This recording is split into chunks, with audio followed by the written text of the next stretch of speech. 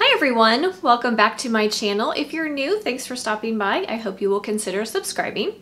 So today we are going to be doing something fun with pineapple. When I was at my local Meijer this week, my favorite grocery store, they had these delicious pineapples on sale for 77 cents each with M perks. So I picked me up some pineapples. I thought I'm gonna can some pineapple-y things up this week. So today I'm gonna bring you along for making pineapple topping. So delicious to have on your shelf, great for a pineapple sundae over ice cream, great over a butter cake, for dessert. You could also add it to marinades or to barbecue sauce. So it's really nice to have on your shelf to jazz things up a little bit. So anyway, the recipe comes from the Ball Complete Book of Home Preserving. If you don't have a copy of this, make sure to check the links in the description box. I will leave a link for it down below. So it's just simple stuff here. We need 5 cups of crushed fresh or canned pineapple. You can even use pineapple you've already canned up. I'm going to be using fresh in this case. And we need 4 cups of granulated sugar. Couldn't get much simpler than that. To prepare my pineapple, I just trimmed the ends and skinned it. I chopped it into large chunks, and then to get crushed pineapple, I took some help from my food processor and just processed it, pulsed it a couple of times until it was the texture of crushed pineapple. Make sure you don't take it too far. We don't want pineapple puree. You want it to still be kind of chunky. So make sure it still has some texture to it. And as a matter of fact, that is one tip that is given in the Ball book. It says to coarsely chop into large pieces, place in a food processor, and pulse several times until pineapple is medium texture. So really easy to get your crushed pineapple. The 5 cups of crushed pineapple, I'm going to kind of go over this because I get this question a lot about canning. The 5 cups of crushed pineapple is after crushing it. Many people ask, do I measure my amounts before prepping it or after prepping it? It can vary depending on the recipe, so you have to kind of read carefully. They're wanting 5 cups of crushed fresh or canned pineapple, so that would be after you've crushed it. So that's what I have here. We are going to be putting it into a large pot. We're going to boil it hard. That is the instruction in the Ball book. Stirring frequently for about 30 minutes. Now we want this to gel for us, so it has some body to it. So if you want detailed instructions on gelling, you can check out my orange marmalade video. I go over all that. But what I'm going to do to ensure that it gels to the right texture that we want, I'm going to use my candy thermometer and I'm going to bring it up to 220 degrees, which is the correct temperature for gelling. There are other ways to test for gelling. You can do the freezer test, you can do the sheeting test. I have found using a candy thermometer works the best. So I'm going to be using my candy thermometer. We're going to boil it hard. Like I said, for about 30 minutes, stirring frequently until it reaches the gel stage, and then we're ready to can it. Super simple stuff here. It could not be any easier. So I'm going to bring you in close and we're going to get started. Okay guys, here we go. I have my heat on medium high. We're going to add our 5 cups of crushed pineapple with the juice. Make sure you include the juice. And then we're going to add 4 cups of granulated sugar. We're going to give that a stir. And we're going to follow their instructions, which say to just keep it on a medium-high heat until all of your sugar dissolves. Once the sugar dissolves, we're going to crank up the heat to high and boil it hard for about 30 minutes. Okay guys, my sugar is completely dissolved and I cranked up my heat to high now. We are coming upon a hard boil, and this is what we want to happen for about 30 minutes. And then you can test for gelling however you prefer to do that. Like I said, I'm going to cook mine up to 220 degrees. Make sure you stir it fairly frequently. You don't want it to scorch or burn on the bottom. And while that's happening, I'm going to get my canner and my jars ready. Okay guys, we're getting close. I just wanted to point out that you will have some foam, and if you don't want that in your jars, you're going to want to skim that off. So even though I'm not quite ready for canning yet, I'm going to go ahead and skim that off as I'm coming up to temperature. So just an FYI, get rid of your foam if that bothers you. Okay guys, I cooked my pineapple topping to 220 degrees, which is the appropriate temperature if you're at or below 1,000 feet. You need to cook it to a different temperature if you're at a different altitude, but all of that is described in the book. And you can also do the other two gelling tests, like I said, sheeting off of a spoon, or the freezer test using a frozen plate. And again, I have details and all of that in my pineapple orange marmalade video, or like I said, it's all in the book. So I am ready for canning. I have 3 quarts of simmering water in the bottom of my canner. I also have my rack in my canner.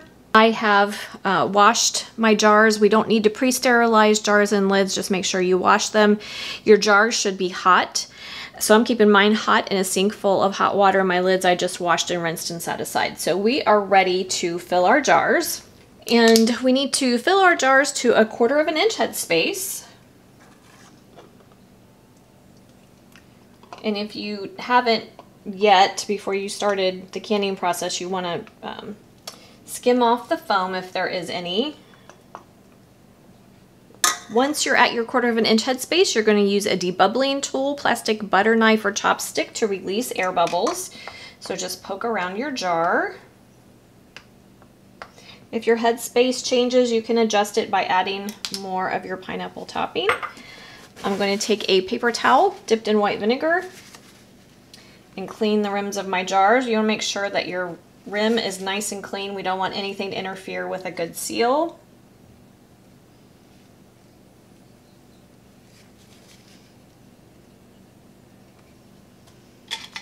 Then you're going to center your lid and apply your band to fingertip tight.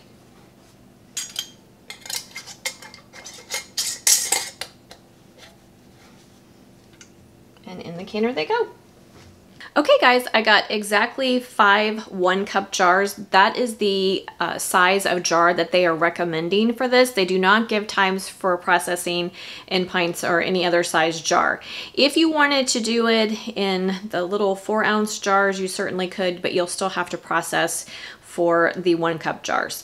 So our processing time is going to be for 15 minutes. So I'm going to be steam canning. If you are water bath canning this, you want to make sure you have enough water in your canner to cover your jars by 1 inch. And we can put our lid on. Then I'm going to crank my heat up to high. If you're water bath canning, you want to bring your heat up to a full rolling boil before you start your processing time. For me, I have a dial gauge on the top of my canner that tells me when to start processing. Okay guys, I am in my green zone, which means I can start timing. If you are water bath canning, make sure you are at a full rolling boil. Now, we don't, in either case, steam canning or water bath canning, we don't want it to be boiling too vigorously throughout the entire process. So you want to make sure to adjust your heat just to maintain the full rolling boil for water bath canning, and just to maintain staying in your green zone on your dial gauge if you are steam canning. Process for 15 minutes and then I'll bring you back. Show it to you. They're already sealed. Once my processing time was up, I turned my heat off and let my jars, remove the lid, let the jar sit for about 5 minutes. So that's where we are now. I'm going to show you how pretty it is. Doesn't it look beautiful?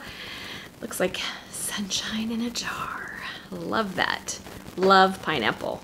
It's going to be so delicious, like I said, for ice cream sundaes, over a delicious butter cake, add it to barbecue sauce, or sweet and sour sauce, or you could also jazz up marinades with it. It would be delicious in a teriyaki marinade. So lots of delicious ways to use it, and it's going to be great to have on your shelf. I did have a little bit left over in the bottom of my pan, so I scraped it out, and it was almost another little baby jar full. I stuck it in the fridge because I wanted, or in the freezer while I was processing, because I wanted to see the texture of it. And look, it's just perfection. That is so perfect. It's just the perfect texture.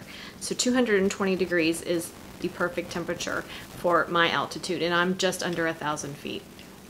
I cannot wait to use that on an ice cream sundae. So I hope you'll give it a try. This was a fun recipe to do, super easy, great to take advantage of a great sale at your local grocery store.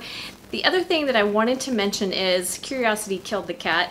While I was processing, I was also thinking, wonder how brown sugar would work in this to get more of that caramely flavor. So I have another batch going because I bought plenty of pineapple. So I'm going to try that out. So if you want to stay tuned just a few minutes more, obviously it'll be more time than that will pass before I can get there. But if you stay tuned for the next clip, I'm going to compare white sugar versus brown sugar and see if we can attain that delicious caramely flavor as well. Okay guys, so curiosity killed the cat, right? So I did do a batch with brown sugar, and I have to tell you, it is absolutely delicious. I'll show you. The downside to using brown sugar is obviously it's not nearly as pretty. You can't really see, I mean, you can tell that there's fruit in there, but you can't really tell that it's necessarily pineapple. But the flavor is incredible, in my opinion. You can still taste the pineapple, but it has more of a caramely flavor to it. And this is still warm, so it's not set up the way that it will be. It'll be set just like the other one. So this is a very rich, deep, caramely flavor. The original version with white sugar is what you would expect. It's a clean, sweet pineapple flavor, and obviously a very pretty color. The one made with brown sugar reminds me of pineapple upside down cake. You know what it's like after you bake it. It has that nice caramely flavor to it, but you still taste the pineapple. It tastes exactly like that, in my opinion. So it's up to you what flavor profile you're going for, if you want to swap out brown sugar for white sugar. Now, I do want to say that brown sugar tends to be a little more on the sweet side to me than white sugar, so I decreased the amount by about 1/2 cup, and I used 3.5 cups of lightly packed brown sugar in place of the 4 cups of white sugar. So just a little experiment there. Now, the National Center for Home Food Preservation does say that using brown sugar is not necessarily recommended. Not that it's unsafe. There's nothing unsafe about swapping out your sugar, but it can produce an undesirable result, like the color. They also state that brown sugar can fit in the category of overpowering the flavor of the fruit, and I would think that that's true maybe if you were doing a jam, or it may not complement the flavor of certain fruits very well, but I think it pairs beautifully with pineapple. So I highly encourage you to give it a try. I enjoyed it. I think it's delicious, and I think both have a place on my shelf. So that's just my take on it. You do what seems appropriate for you. Thanks for joining me today, guys. I hope you enjoyed this recipe. Make sure you check out the link to that book if you don't have it in the description box below. Leave me a comment. Don't forget to like, subscribe, and share, and I will see you next time. Have a great day.